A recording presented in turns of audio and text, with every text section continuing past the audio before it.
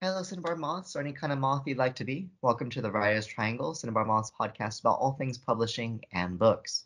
Today we are here with Robert Creekmore, author of Prophet's Debt. Robert, how are you doing today? Most excellent. Um, you can call me Rob. Everybody does because my dad is Robert Sr. So everybody just calls me Rob and has for most of my life. But let me just say that every time you say that on your podcast, all I can think about is Silence of the Lambs, where they go to the laboratory to identify the moth they found. And the guy says, say hello to Mr. Atarantius Sticks, better known to his friends as the Death Head's moth. I So I suppose that I will be a death's head moth this time. But that's the Okay, kind of moth I can choose to be. well there you go. You're Rob the Death's Head Moth. That's right. But just call me Rob. We'll keep, we'll keep it short and just call me Rob. Okay, that works. So Prophet's Debt is coming out this upcoming Tuesday, the 5th of July. And are you feeling excited about the release of Prophet's Debt? I mean, who wouldn't be? You spend a lot of time, you know, in isolation working on a piece and just hoping that someday that piece will get out into the hands of someone else and influence them in a positive way. How could I not be extremely excited about that prospect? I mean, it brings me back to when I was a kid living in rural North Carolina, which is where I still am, and I would go to the library and I would be so excited to go and to get all these books and bring them home and look through them and read them. And those authors to me were like superstars, anybody who had a piece published. And then there were people whose books I would read and they would be long dead. But to me, they're in my ear then. And to me, like thinking that one day maybe someone will go to the library long after I'm dead, pick up my book, and then I will be whispering to their ear from across the ether. I mean, how could I not be excited about that? I used to go and I'd look at like where CR is in the Dewey Decimal System in the library and go, that will be where my book is one day. And so I guess that I finally arrived at that day. You finally have. And so, speaking, it sounds like the writing has been one of your dreams since you were very young. Oh yeah. Uh, how long ago did you start writing Prophet's Debt? Well, Prophets, that's my second book. I wrote my first book in 2014. It's called A Fear Eye. A Fear Eye is a science fiction novel. Now, the thing is, science fiction is my passion. I love science fiction. Mhm. But I think a lot of what I was doing when I wrote A Fear Eye was trying to emulate someone else. I'm trying to be Kurt Vonnegut. And while I love science fiction, and this book that I wrote, I have a lot of pride in. It may not have been the genre that I should write in, and I may have been imitating others. So when I decided to write another novel, I thought about trying a different genre. And I'm not really sure what genre Prophet's Dead is. It's dark, it's horror, it's thriller, um, it's LGBTQ plus, and autism, autistic characters. It's Southern Gothic. It's revenge. It's everything that I could possibly throw in it to make it something that would be accessible to anyone who wants to put their hands on it. And it's adventure. It's Mm. um, all of those things. And it's something that I wanted to write characters from my area who don't get a lot of stuff written about them, and people like myself, like I'm autistic. Nobody talks about well, they talk about the South and they talk like about it as a monolith. But a lot of people don't talk about the South, about the diversity in the South and the people from the South who are not this stereotype that a Right. lot of us have been portrayed as. And I wanted to pull out those people and see these characters here, these folks here, they exist here too, just like everywhere else. and there's diversity here, there's diversity everywhere, and come see, you know, Mm. and that's what I decided to do with this book. Yeah, so it sounds like your origin point for writing came with your original book was oriented towards something that, looking back on it, you think you love the work that you've done, but maybe it doesn't allow you to fully express your own self in your own original way. Right. You know, Albert Camus wrote what he would call practice books. So I kind of like feel like a Fierite. My first book was kind of a practice book. Now, I wrote a Fierite when I was starting to have a kind of a psychological meltdown. And I wrote it in like 4.5 months. And Mm, so, you know, it's relatively coherent, you know, but you know, I could see the mania that it was there at the time I was writing the book. And then I look at the book that I've written, that I've written that's Prophet's Debt, and I see that I was very, uh, you know, particular and meticulous about how I wrote it instead of frantic. mm, So that's kind of the big difference in it. And I just don't think that me myself am a good sci-fi writer. So you know, why not get the practice in? I got the practice in, and then I went for something else. And went with the. It was dark, and you know, I mean, there's a lot of darkness in all of us, and I thought, why not take that and deal with it in a positive manner and put it on the page. mm.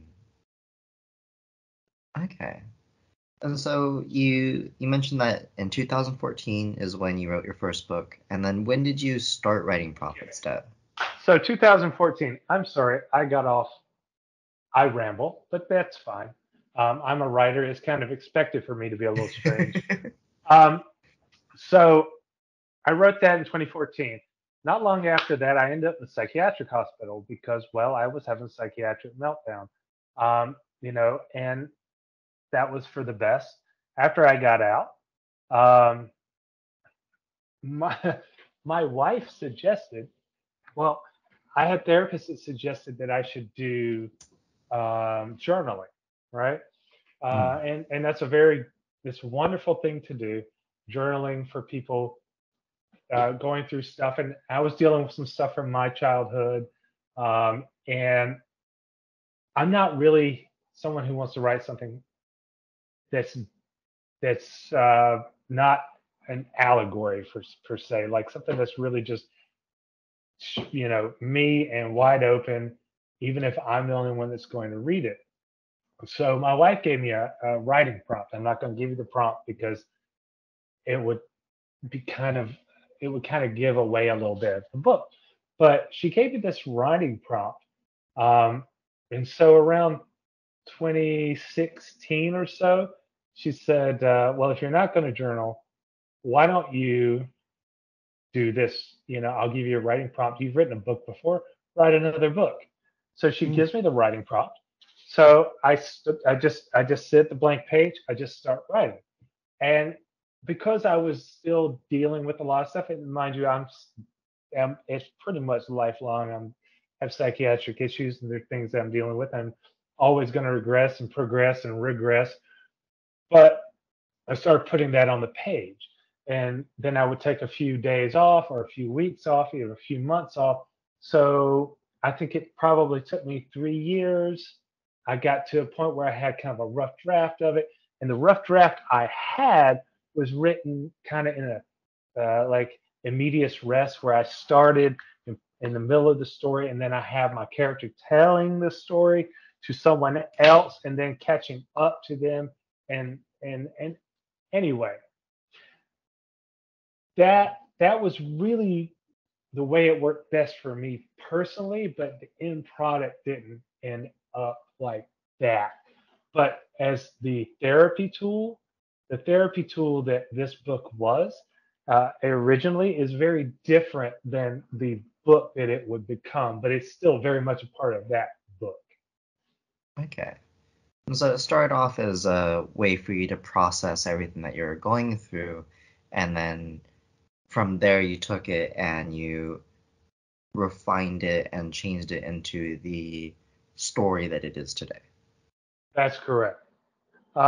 Actually, that was uh, yeah, that was a suggestion of Christopher's that I changed, and so that's kind of how the current book that we have now came to be. Okay. And so what would you say that process was like for you of going through with the starting of it and using it as a therapy tool and the process of then taking this thing that was originally a therapy tool and turning it into the book, the story that it is today? Well, the process was originally, you know, I don't think I took it seriously at first, but as it snowballed and became this bigger and bigger thing, I became kind of very protective of it and then very secretive of it, and I was the only one that had access to it. So Mm, eventually, what happened is I gave it to my wife. My wife liked it, but she actually liked my first novel better in this original form because my wife is also like me. She really loves science fiction. So she was very much enamored with my science fiction novel. Not as much the first version of this novel, but the version that's in now she likes quite a bit. Um, but so what happened is that so about 11 months ago, there was I don't know how I got this comment on my Twitter page, but it's from this really great writer named C.W. Allen. She writes middle grade books. I like her a lot. And she wrote something along the lines of there's a place for anti-heroes, but I don't like it when there's not consequences or growth arc. So Christopher, I suppose it was Christopher, Cinnabar Moth Publishing, um, said on Twitter, we agree that some stories are, unless the villain is meant to be irredeemable and unsympathetic, some people are irredeemable. And I replied, someone asked me the moral of my second novel, and I said, quote, some motherfuckers need killing. Okay, so out of that interaction, that was like about 11 months ago. It was like last July or August. Um, I got in contact with Cinnabar Moth, specifically Christopher from Cinnabar Moth. And Christopher asked for the first 50 pages of what would become Prophet State. It wasn't called Prophet State at the time, and I'm not going to say what it was called because I do think it kind of gives away part of the story. But anyway, I gave Christopher the first 50 pages, yeah. and Christopher liked it a lot. But the issue was the way that it was written. It was written in a third person way. And so Christopher's like, if you will write this in first person, we'll publish it. I was kind of taken aback because, I never really intended to have it published at all. I really never like write query letters or anything like that for this novel. It's just something that I had sitting around. So I jumped at that opportunity. And I was like, sure thing. I'll rewrite the entire novel, which I did. And it was a bit of an ass pain because of course there was new stuff I had to write. And it wasn't just turning it from third person to first person. I had to kind of weave together some of the chapters from certain parts and move them to the beginning of the book and move some of the stuff from the first part of the book to the middle of the book and the end of the book. And I eventually rearranged all my pieces to make this new puzzle that made a picture that I think really shows a portrait of what I was trying to express in the first place. And I'll owe Christopher a lot for that because they said that if you were to do this, I think you'll like your novel better. Mm. And that was correct. Because when I was done with it, I like Prophet's Debt so much better. And so that's how it came to be. It was this piece of like journaling allegory that I wrote over the course of years, and then all of a sudden over the course of 6 months it became a novel. I actually finished it on Christmas Day of last Really? year. Yeah, I wrote for about 6 hours on Christmas Day and put the nail in and was finally done with the structure. Okay, so this sounds like it was a process over many years, and with Correct. that, it truly felt like an evolution for you. And you actually, part of that evolution came from you coming into contact with Cinema Moth Publishing via Twitter, which you are correct, Christopher does handle the Twitter account. And so Christopher got in contact with you, and you got in contact with Christopher, and through that collaboration, the book evolved and changed, and you liked the end result better, which is nice. I'm happy to hear Much that better. you And enjoyed Christopher it. said that I would definitely like the writers she works with that go through this process is hard. By the end, you will like it better. And everything Christopher said was exactly dead on the money. I like it better. And it was a better book. It was hard work, but it's a better book for it. Yeah, I've worked with Christopher with my book as well, and it's not easy getting the feedback to be like, okay, but this story would make more sense if you adjusted it in this way. Or are you sure that really works with the system that you've built up to this point? And having to be honest with myself and go, Christopher's right. This doesn't quite make as much sense as it would if I did these adjustments. And the thing is, you see it in your head as a writer, you know, Right. and but it's difficult to see it from another person's perspective, and it might hurt your feelings a little bit, but in the long run, getting your feelings hurt a little bit is worth it if you can tell that story better to Right. someone else. And so I didn't really get my feelings hurt from it. I actually appreciated it and ran with it because hard work is what art is. Art is always Mm. hard work. And it's this idea that like these insane creative people and it just comes to them like so easy. That's not true. Every artist you've ever heard of, every writer you've ever heard of that was worth anything put in hard, hard work with their Yeah, of with their course. product. I mean, it's a skill, right? And every Right. skill requires the effort to get good at it and to learn the techniques, learn the theory, and apply some mastery to it. And there's obviously different styles. You look at different styles of painting, there's different genres and styles of writing, and all these different forms of expression come are the culmination of that person's experiences as well as the effort and the time that they've taken to refine the way that they communicate it to the people around them using whatever medium that they're using. That's right. That's right. And it's basically hurt and experience distilled into something that's meaningful that you can hand to someone else and they get some kind of joy out of that. Mm. And that's what I think art is. I think that's a beautiful way to look at it.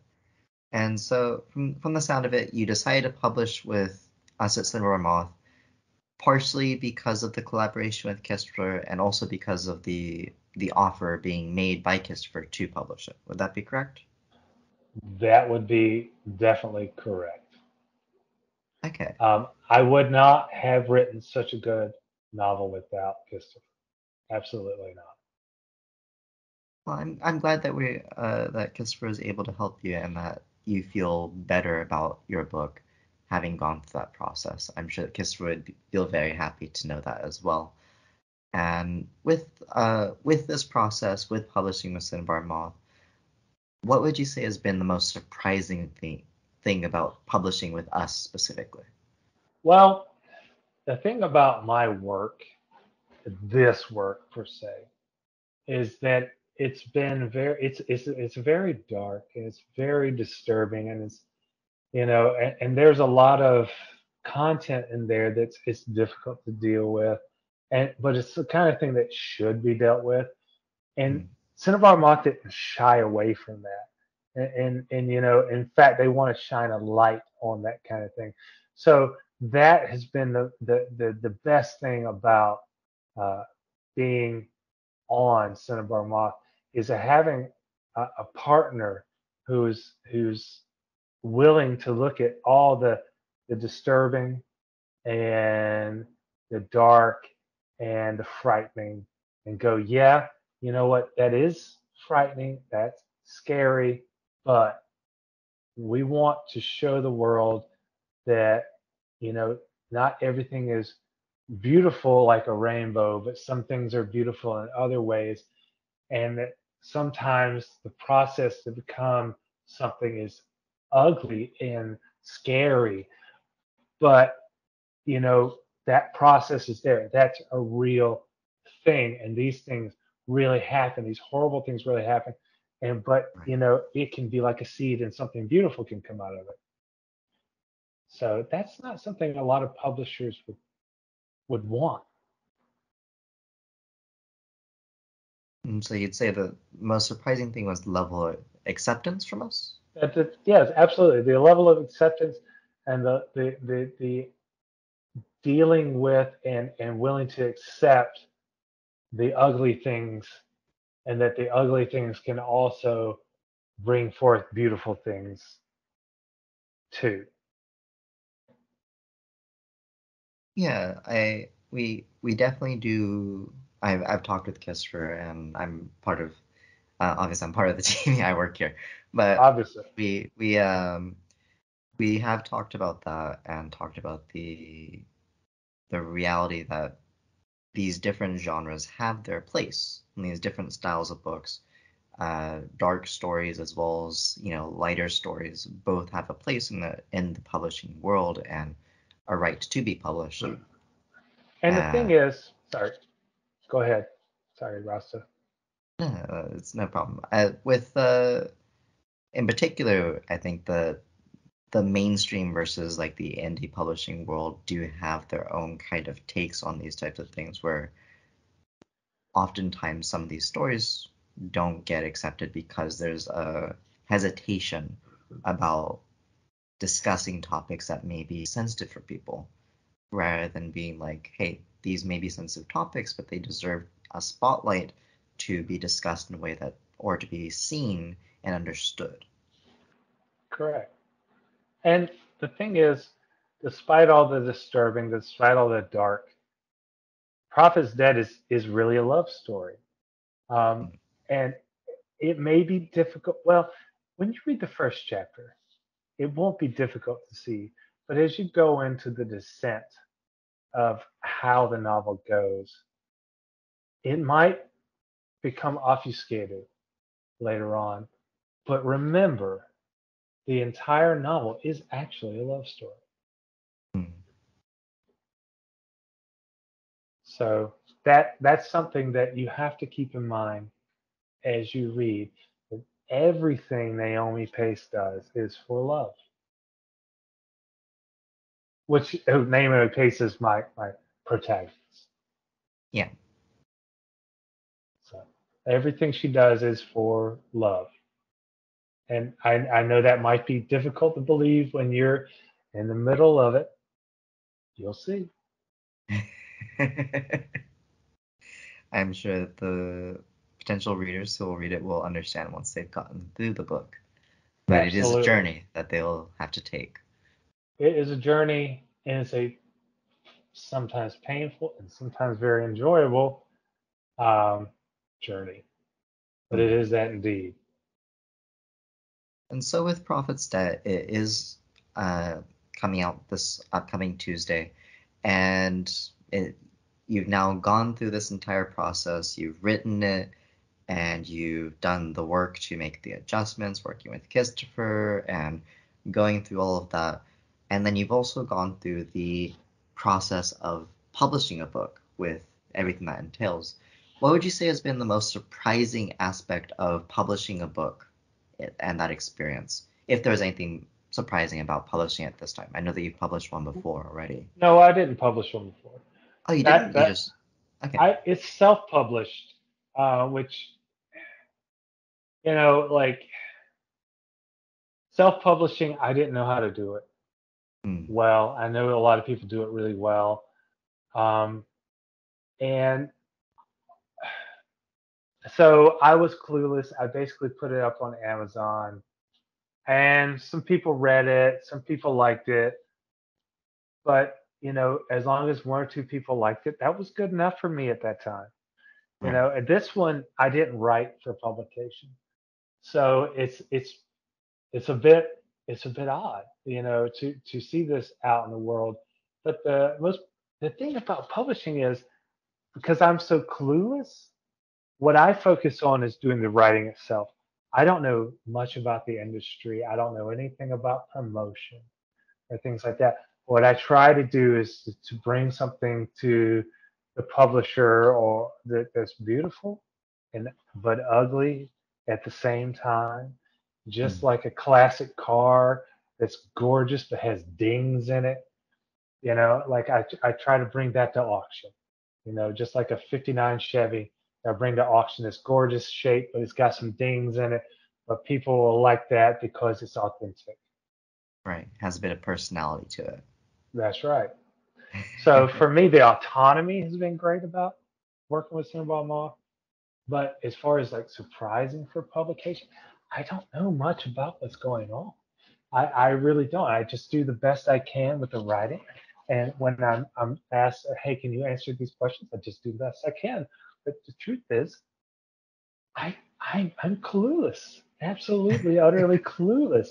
And I think that's okay because, while publishing is a business, in all reality, what I am is an artist. And that's what's great about publishers and agents and things like that. They take somebody who's kind of esoteric and weird and strange, and that makes this piece, this thing, this painting, this book or whatever, and they make it palatable and get it to as many people as possible. So I really appreciate those people that take my whatnot and go, here, hey, look at this. This is gorgeous. You would love this, and put it out there. That's something that I can't do myself, and I really love that about Cinnabon Moth. Well, thank you. It's great to hear these positive things that you're having a very positive experience with this and that you've Yeah, had a positive experience with the publication of Prophet's Debt. absolutely. And so it is coming out soon. Do you have any plans to celebrate the release of Prophet's Debt? Well, here's the thing. Well, it, Prophets is going to be released on a Tuesday, right? Like next Yes. Tuesday.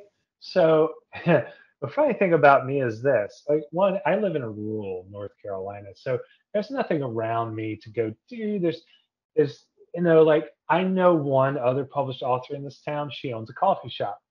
Well, coffee shop closes at 3 o'clock, so I'm not necessarily going to go down there and be like, "Ooh, we're going to party. It's 12 in the afternoon." Um, but on Tuesdays, I go and I do what's called it's ketamine, it's Spravato. It's for depression. I have really severe depression, and it's a ketamine derivative. It's a party drug, quite literally. Mhm. So on Tuesday next, when my book's getting published, I'm going to be at a doctor's office legally with the permission of the federal government of the United States under the auspice of a doctor tripping my face off. Well, there you So go. I guess that's what I'm going to do for celebration. Other than that, I'm probably going to come home, pass out, and the next day start writing again. Okay, so it sounds like you don't really have anything special planned necessarily, but I you do I have things don't. going on. I I do, and I'm always busy, but I'm also always writing. Um, and so really, that day is going to be like any other day. Like every day that I'm not doing, I don't write on days that I do a ketamine. But And by the way, that works really, really well. It has helped my depression quite a bit. I know people are like, Big Pharma's bad, but Big Pharma has helped my life quite a bit. But on those days I don't write, but most other days I do. I write probably 6 days a week. So I'm probably going to go do my treatment.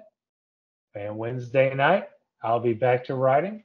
And I'll probably write every day, even days I go out and celebrate. Let's say I go to a bar and celebrate. I'll probably come home and write a few pages There you go. because that's it's just that outlet, like Yeah, it's yeah. something I can't get anywhere else. Yeah, writing is in its own way a unique way of being able to get thoughts out of your head That's onto a right. piece of paper and to allow them to have a shape and a form. Yeah, and I have all these voices in my head, and all these voices they whisper these great ideas for novels and ideas, and once they whisper them, I have to put them down on paper. And if I Mm. don't put them down on paper, they'll drive me absolutely batty.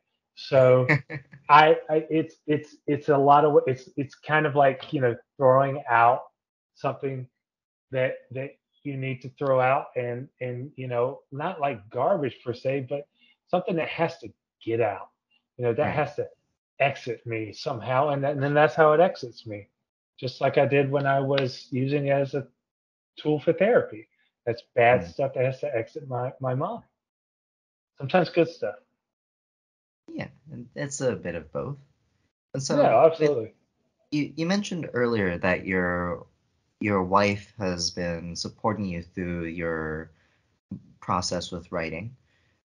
Uh, has she or the other members of your family been excited about Prophet Set's release?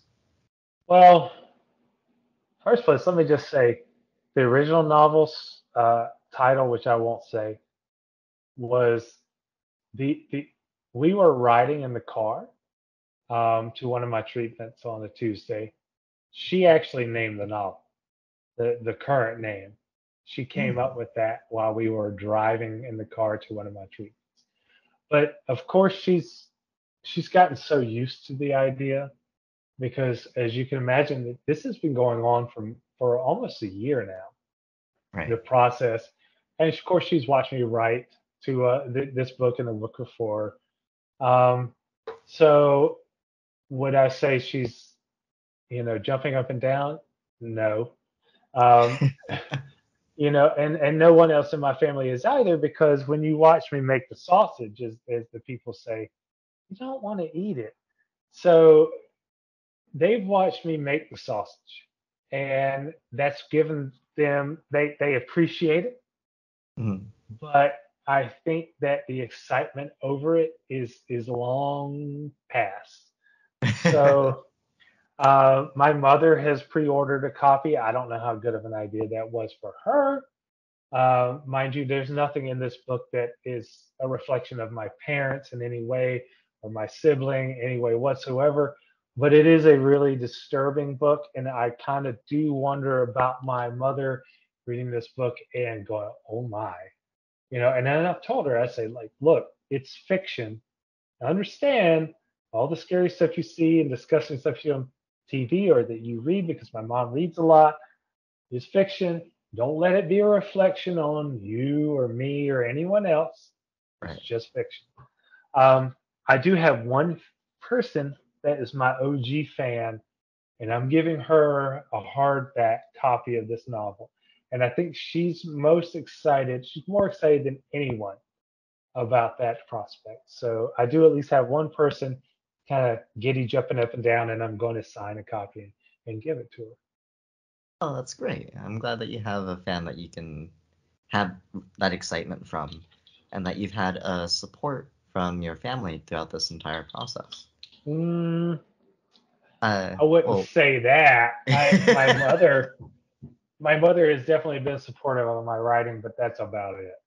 well, you have support. Oh, oh well, no, don't get me wrong. My sister too. But yeah, that's my mother and my sister have been great. Um, I'm not going to go into the negative. So there you go. Like, the positive thing is you've had some support, and Absolutely. I have great people in my life.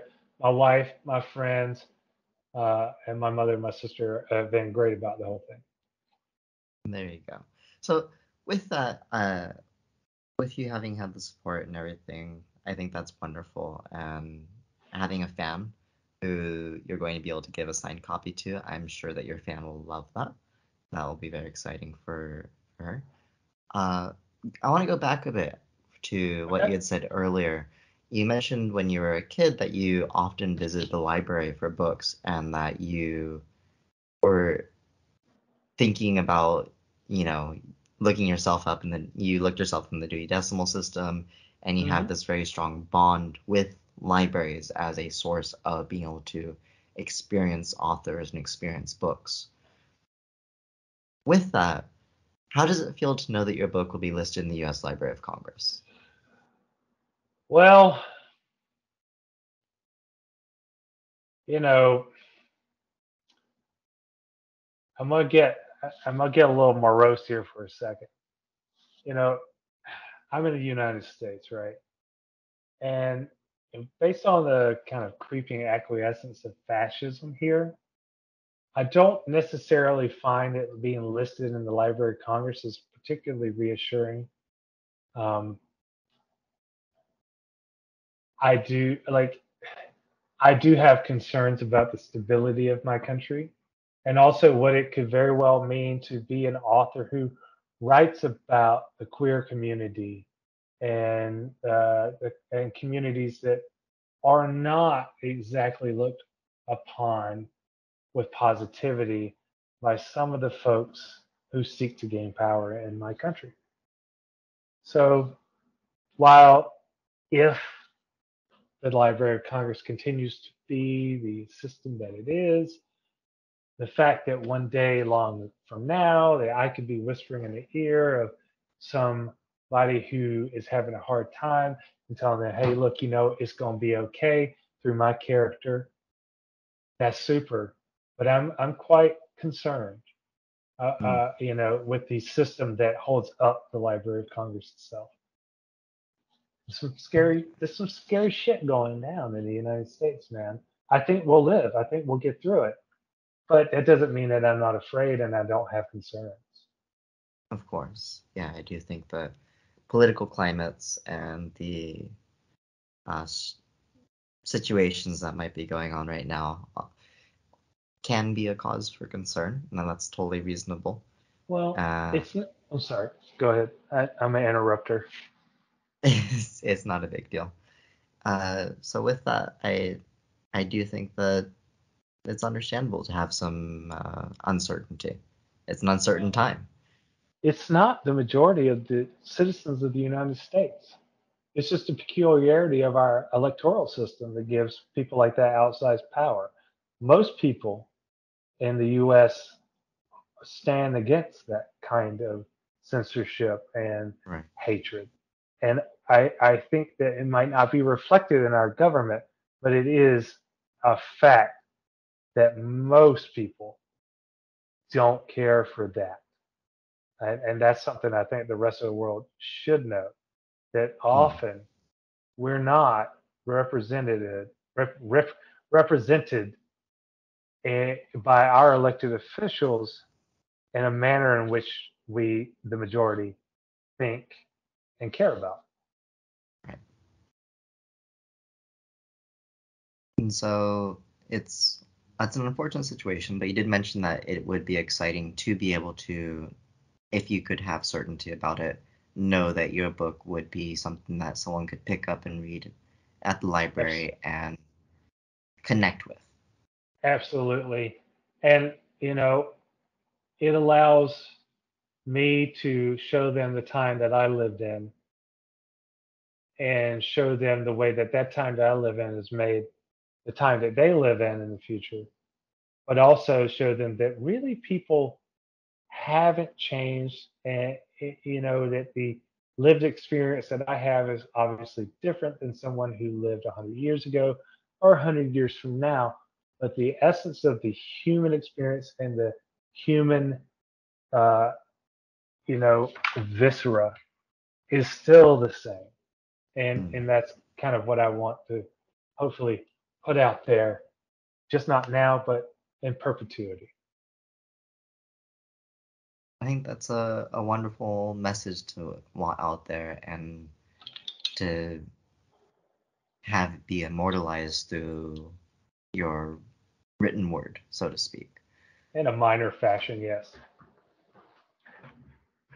So with that, with you have all this coming up with Prophet's Debt, with its upcoming release, and once it's released, it's sort of the process for it kind of finishes, right? Right. What do you hope happens next? As far as what I hope happens with Prophet Debt, or what am I working on? Uh, what you hope happens next with Prophet's Debt, or if you have some things you're working on you want to talk about a little bit. Well, Uh, obviously, I hope Prophet Debt sells a whole bunch of copies. Who doesn't? Who doesn't? So that's what I hope happens next. It sells a whole bunch of copies. Libraries pick it up and hand it out to young people to read en masse for free. Uh, but of course, like every author, like every artist, I'm on to the next thing. For me, Prophet's Debt, wipe my hands of that in early part of 2022. Right now, I'm about 204 or 5 pages into a new novel that I mm, plan on having done around the beginning of fall. And I also have a novella that I'm so hoping that I have time and creativity to complete by the end of the year. So by the end of the year, I hope to have completed a new novel and a new novella. But we'll see about the novella because I haven't began working on it yet. Because I can't work on two things at one time. My mind doesn't work like that. I'm sure there are people that write two books at one time. I'm not that person. But right now, I'm, you know, more than halfway, maybe 60% through a new book that I plan on having done, you know, mm. like I said, in a few months. And then I really, really, fingers crossed, hope that I can get to work on a novella right after that. And I'll have the stamina and the creativity to move forward with. So that's what I'm working on. Okay. No, no spoilers though. You won't get anything out of me. I won't try. I won't try. I believe you. So you mentioned that writing is something that you think you'll probably be doing your entire life. And are you hoping or wanting writing to also be a career, or is it just something that you plan on doing? Well, careers. Yeah, I don't know if you've ever read. Have you ever read Into the Wild by John Uh, Krakauer? I don't believe I have, no. Okay, well, they made a movie out of it. Sean Penn made the movie. Anyway, but I love the book back, back in the day. And because that book's been out for almost 20 years now, maybe a little longer than that. I can't remember. But anyway, John Krakauer wrote this book about this kid named Chris McCandless, right? Chris McCandless is a real person. He graduated from Emory back in the 1990s, and he went off and he he donated all of his money to charity. He's a rich kid. Donated all his money to charity. Took off in his car out west. Burned everything in his wallet from his cash to his ID. Left his car there and hitchhiked around the country. Ended up in Alaska. Unfortunately, he perished in Alaska because he starved to death. But before that happened, he said to a man who was a father figure to him, his last name was Franz. He said something along the lines of, "Mr. Franz, I think careers are a 20th century invention, and I don't want to have one." And that's kind of how I look at careers as a whole. I mean, it's art. Does that art support me financially? Am I willing to sacrifice to make the art support me financially? I would love it if all the stuff that I put on the page was lauded by, you know, critics and whatnot, and they paid me heaps of money for it that I could then in turn donate to organizations that deserve it more than I do. But I Mm, don't foresee that actually happening. So I try to look at the things that I can have versus the things I want to have. Maybe I want to have a new electric car, but currently I can't afford one. So I'm driving this 15-year-old car. So I put this, which is true. So I put this electric car out of my mind and say, okay, right now I can't have that car. So I don't right. think about it. So I don't think about an idea of a career from the writing. I think that careers are something that are contrived to give you the money that you need to live your life. I'm pretty happy living the life I live, and I'm Mm, hoping that my art does provide. But if it doesn't, then I'm not going to be upset because it's something that I never expected to have in the first place, and I put out of my mind of right. having. And of course, I'm not going to change my art to have it. So, I'm not going to suddenly start writing something that's opposed to the way that I think and I feel just to get a paycheck. So, you know, ideal world, that'd be rad. Will it happen? Probably not. So I've just put it out of my mind. Okay. So it's something where you'll take it if it comes, but it's not something that you're going to go out of your way to do. You're going to be, your focus is on having your artistic expression and being That's true to right. that. And yeah, I don't have a choice, man. I got to put those words on paper, or the voices in my head that tell me to put the words on the paper are like, come on now, you get to it, or we're going to start bothering you even more. So Mm. it's not optional, even if those pages don't get out to the world. So I want to follow up on this. You mentioned that you don't really put these things in mind, or rather, you don't think about desire for these things that you can't really control. That's right. Uh, but if we imagine, for example, that Prophet's Debt were to become a bestseller, do you think that you would do anything with that, or would it just be like, cool, that happened, and then you just move on? Basically, cool, that happened, and I would sit down and continue writing. Like, see, that's the thing. It's kind of like, oh, cool, I published a novel, which is insane because I never thought that would happen. Right, Especially with the kind of stuff that I'm working with and being like an allegory and working on it being a therapeutic tool. It just, that's insane that it happened to begin with. So for me, everything after this is just a topping on top of an ice cream sundae, man. So like if that were to come to pass, it's like, wow, that's insane. That's great. I got to get back to writing. So, because that's just where my heart is and where I've got to be. So there would be a brief moment of time where I'm like, this is cool. Okay, let me get out to my keyboard. Um, Mhm, because that's where it all came from in the first place. Is sitting down with a blank page and in process putting what I can put on that page. right. So, am I going? Is it going to change me or anything like that? No, no, I don't think anything really could. I'm pretty cast in stone at this point. Okay, so it's exciting, but you're still you in the end of the day. Yeah, and I'll probably, if I make a lot of money on it, I'll probably donate it. A lot of Mm, it, like Planned Parenthood or someone like that. That's probably where a lot of my money will go. Animal rescues and Planned Parenthood, definitely. okay, so for you, even if you were to get money and such, you'd rather put that to something else rather than keep it for yourself. Yeah, I mean, I'm pretty happy. Like I have everything I pretty much need. Um, and the things that I have that break, I can fix it.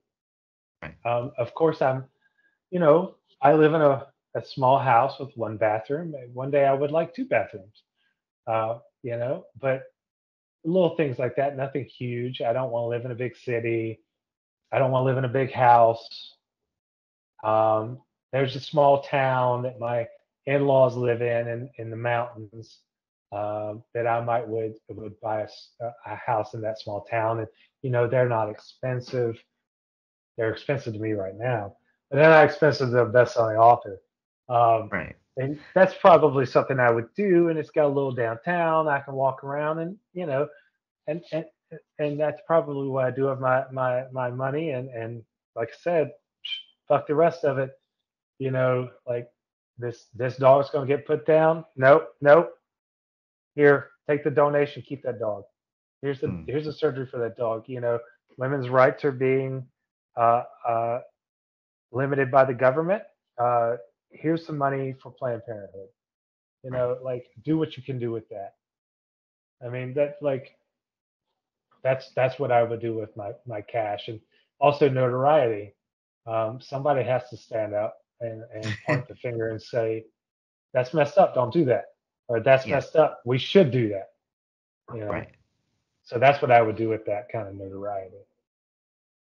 Okay. So let's imagine following this theme of bestseller, because it's kind of hypothetical, but we imagine you find the success, and then let's say Prophet's Debt goes from being bestseller to receiving a movie or TV series deal. Would you accept that deal? And if you did, do you have an idea of who you'd want to be cast in any of the roles? Well, here's the thing that I have a problem with when it comes to the entertainment system community, not system, but the entertainment community. It's a lot of nepotism. You know, my somebody's mom and dad are famous actors, so then they're famous actors. Somebody's mom and dad's a publishing agent, so they're a publishing agent. Right. And things like that. And you got all these people that've been in all these big movies, and they're great actors. And some of them did come from nowhere. Some of them came from. All of them are great, regardless of whether they came from a little bit of privilege and they got to step up. But there are plenty of people who didn't get a step up and are great actors. I Mm, want those actors. I don't want Brad Pitt. I don't want well-known actors. Not to knock Brad Pitt because he seems like a stand-up dude, but I don't want those guys. I want somebody someone doesn't know. I want an opportunity for the unknown person to get a chance to to to have a piece that they can work on. And not to right. mention, I also want, this is Southern Gothic thriller horror. I want real Southern actors. I want real LGBT actors. I want real autistic actors. And I want it done here. I want it done in the South. I want it done in North Carolina, not on a Okay. studio set. Okay. So if you were going to be doing this, you'd want a certain level of creative control to be able to say, hey, I want to have some authenticity to the roles where the actors match with their roles or actresses match with their roles, Hmm. and I want to have this set in the setting that the book is set That's right. Nothing in. drives me. Nothing drives a Southerner as like crazy, like seeing someone portraying their region or portraying them on screen and seeing through the put on accent. Hmm. It's like chewing on aluminum foil and lint. It's repulsive. And you feel like, why is this British guy playing someone from South Carolina? I can tell that that's not a real accent. Maybe that Right. guy in Los Angeles can't, or New York can. I can. And he's supposed to be representing us. And I have a problem with that. You'd like your representation to be actual representation. That's right. Just like I would like it if, Naomi Pace is a gay woman. I want a woman who is a gay woman to play a gay woman. Hmm. I don't think that's a lot to ask. No, I think there are definitely gay women who work in the business, so Yes, it shouldn't be that much of a stretch to have that representation be accurate. correct. Uh, so with the concept of movie or TV series, would you be leaning towards preferring Prophet Set to be a movie or a TV show? Which one do you think would be a better fit? Well, obviously a TV show would be better because this prestige television that they put out today of highest quality. I mean, we really do live in a really amazing age of television. I grew up, it was like the A Team. It's some of the worst shit you've ever seen, but like it was basically like soap operas, but all day on TV until the TV went to that screen where it's like, we'll be back at 6 a.m. Right. Beep, you know. But today, the level of creativity, the level of production value is outrageous.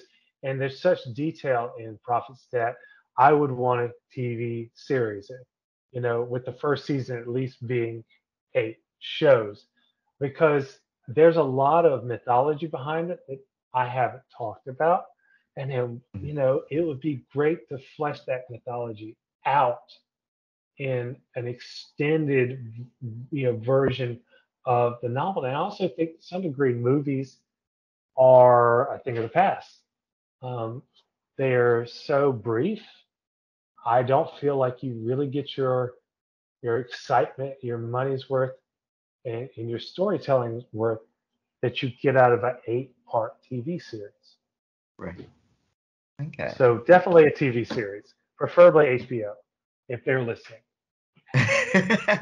Hey, HBO, there's an offer right there. There you go.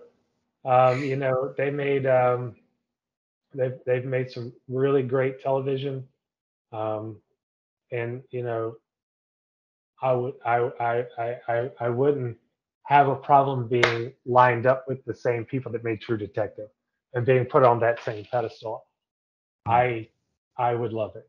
Absolutely. And really in a lot of ways it's in the same kind of Southern Gothic horror thriller vein. So it would fit right there in HBO. Okay. I won't turn down Showtime or Netflix either. Hey, you'll take it. I'll take it. I'm being facetious, but go ahead.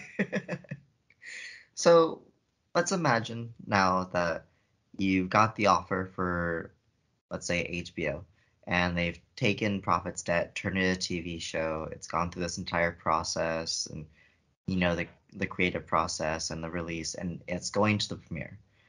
Would you go to the premiere, and who would you take with you if you did? Hell yes, I'm going to the premiere. And of course I'm taking my wife, who I've been with for 13, going on 14 years. I've been married 12 years. And I would also take my friend Patrice, who is my OGest of OG fans, who read Mhm. the first version of the book. She's maybe the second person besides my wife that's read it. She read the rough draft that became, that was written in the third person, and loved that. So she's my OGest of OG fans. So she and my wife are going with me to the premiere.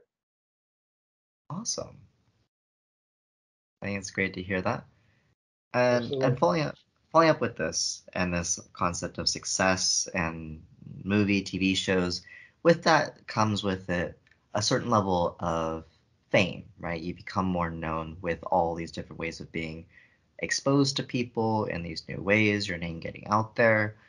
Would you like to be famous and well known? Perhaps, like, for example, and perhaps an extreme example, but for example, Stephen King, where you lose your anonymity. Well, one thing, I'm not a very anonymous person to begin with. Um, I have a blog that, okay, so there was this white supremacist group, and they're still kind of around in fragments and pieces. And I knew someone who one day started becoming enamored with this group, Mhm. and I wasn't happy with that idea. So I started my own webpage, and I wrote a couple of articles about this group. Those articles blew up. Mm. I've gotten tens and tens and tens of thousands of reads. I get read every day across the world. And eventually, what happened is that the guy who was I'm not going to mention names, but he was kind of in charge, was the mouthpiece for him, got so put off by it that he quit and unpublished a lot of his self-published novels. I've gotten death threats from neo-Nazis for years now. They know who I am. Guys like Richard Spencer, they know who I am. Those guys, that were in Charlottesville, a lot of those guys know who I am. They hate me, and fuck them, because good. I'm glad they hate me, because if you want to be hated, those are the kind of people that should hate you.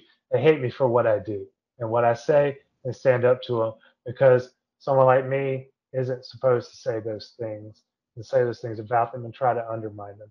So I'm not losing anonymity because I've lost it years ago. But as far as Right. would I like to be Stephen King, yes, but not because of the money, but because it would multiply my ability to accomplish one of my favorite things, which is pissing off all the right people, homophobes and racist fucks.